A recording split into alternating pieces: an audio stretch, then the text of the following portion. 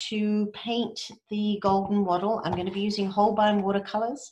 I've got aureolin, cobalt blue, permanent alizarin crimson, and burnt sienna. And from that, I'm going to make the colors that I need to paint the wattle. So over in my palette, I've already squeezed out some aureolin. I've got some burnt sienna. I already have some alizarin, permanent alizarin crimson in my palette. And what I need is to add some cobalt blue. Cobalt blue is a pure blue.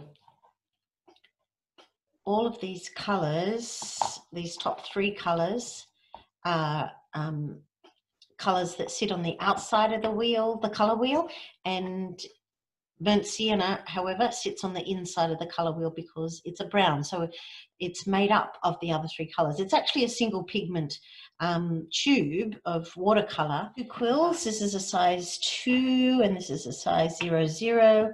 I've got a little tiny liner. I've got a little flat brush. It's actually called a wash, a 1/2 inch wash, but it's about 1 centimeter long.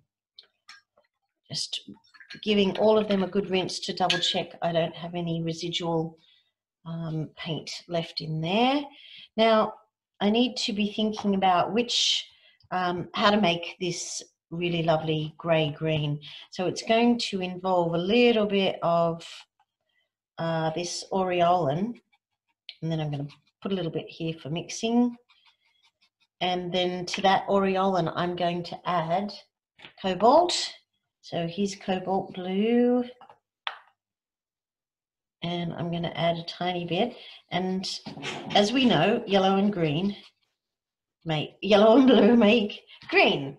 So I've got this lovely green, but it's not even slightly like the grey green of my leaf. So I'm going to neutralize it with the teensiest bit of red. And if I just add that tiny little bit, I get a little closer to this grey red. I'm going to be adding the red in the most tiny amounts because it can suddenly go to the other side. Okay, it's moving towards a more of a lovely gum leaf green, so that's good. Tiny bit of red, just adding a little more. Right, I'm going to see how that looks in a paler version there. So the really pale version is getting incredibly close to the lovely leaf of the golden wattle. So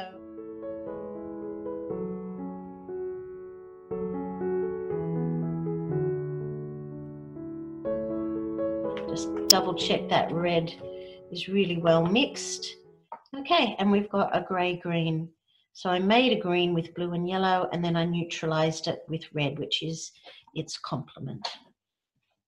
Okay, I'm going to just get myself a lovely piece of, put those up there, my Holbein watercolors.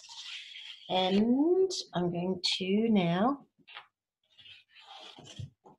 switch to a piece of ash watercolor paper and just going to rotate the beautiful blossoms so they're coming towards me, and I'm going to paint little fuzzy balls of yellow and then and do the leaves. Actually, since I've got the green all sorted, I think I'll do the leaves first. So I've got a really small liner brush and I'm going to paint in some of these leaves up here. Little bit of water and then drop in. It's really hard to see where I put the water, so I'm just turning the page on the side so I can see. Oh, there it is. There's the green. Right. I'm just making it way too hard for myself. Okay, I'm going to keep a better track of where the next one is. That's my green. Back to my water and a little bit of water, a little bit of green. So I'm losing track again of where the water is. There it is. A little bit of green. There. I'll give this one a little more dark on the side there. Back to my wet brush. There's another leaf. This one sits in front, so I'll do the front facing leaf, or the top leaf first, and a little bit of green. There's a delightful little one that comes out this way. So it comes up there and it's got a side sitting up on it there. There's a little poking leaf here with the yellow all around it. I'm going to switch methods. Put the water second, much easier to see. And do little balls that go to the next little ball, and they're all touching each other. So I'm going to paint them that way. Touching, touching. There's some in behind there, some in behind there. I'm going to switch to a wet brush, just water, and drag out some of the colour. Just water. Just remove some. Push the colour out.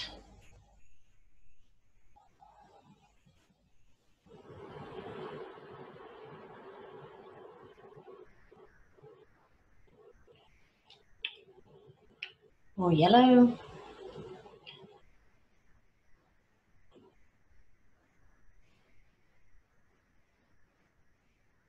Just painting little balls.